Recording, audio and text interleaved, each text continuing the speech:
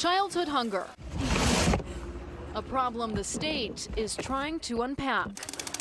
When I heard that summer EBT is permanent, I was ecstatic. The U.S. Department of Agriculture said it's launching a new program. It's called Summer Electronic Benefit Transfer, or EBT. It makes sure kids who rely on school meals don't go hungry during summer break. I know what it's going to do for families that have kids that are looking for enough meals to get. Matt Steenstra is the program director at Feeding America Eastern Wisconsin.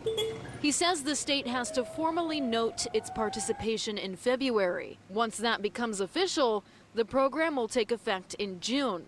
Then qualifying families with kids will get up to $140 to spend on groceries during summer break. We work with a lot of families. One of the toughest things that every parent that we work with goes through is thinking about how are they going to be able to feed their kids. Steenstra says 1 out of every 5 children in the Milwaukee area don't know where their next meal is coming from. What summer EBT is going to be able to do is for the kids that were receiving free meals through the school year, it's going to make sure that those families have a little bit of extra money to go grocery shopping with over the course of the summer, so that we see fewer families needing to use food pantries. It won't solve childhood hunger, but with the potential to reach 400,000 kids across the state, it will certainly help.